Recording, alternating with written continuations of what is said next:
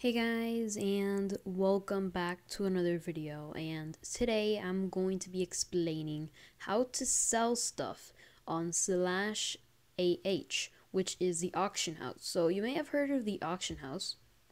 If you just do /AH, you get the auction house. So you can see I actually have some stuff on sale here. I have a dragon head, and also other people sell stuff here too.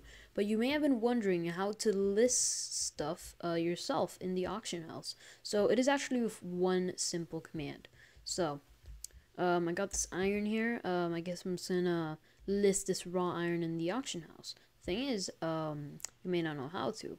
Well, if you just have the item in hand and then you do /AH list, and then you have to put the price. So I'm just gonna put like maybe 20 for $20, and then that's it. So then, as you can see, here is X1 raw iron. Listing fee is 20. So then you have to press the green to confirm and then the red to cancel.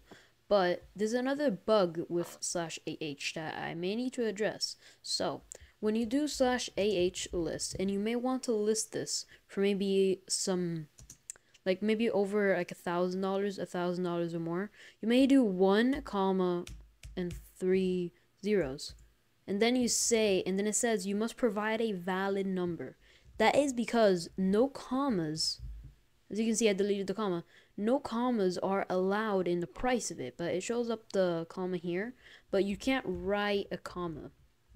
You can see here I put a comma on the 1K. Yeah, you can't do that. You have to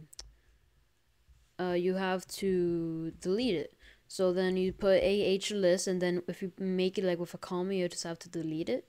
And then there we go. So you just press the green to confirm, and there we go. You have created an auction for 1X raw iron with a price of 1K. So if I just do /AH, as you can see, there is my raw iron. So you can I don't know how this is on other devices, but on PC it says left click to edit and shift plus right click to remove. So if you do shift and then right click, you have to go here to expired listings, and then here you get it. So you just have to click it and then you reclaim it. So yeah, so that's pretty cool. Anyways, yeah, so thank you guys for watching. Hopefully you make some sales.